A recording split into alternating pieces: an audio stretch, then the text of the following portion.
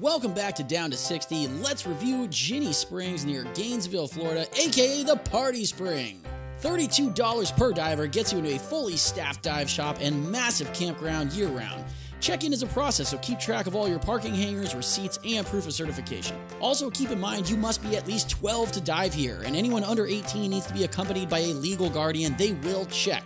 Ginnie Springs actually offers 2 diving locations, each with hot showers, bathrooms, dive benches, and covered pavilions. No long walks and easy stair access.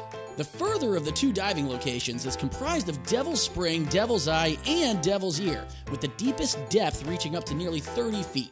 If you bring a dive flag with you, you can actually drift or float down the river back to Ginnie Spring, the real star of the show. Ginnie is a 15-foot bowl leading into a stunningly clear cavern called the Ballroom. You'll need to be advanced, have a light, and you must dive it in the daytime prior to any night diving, but the clarity alone makes it all worth it.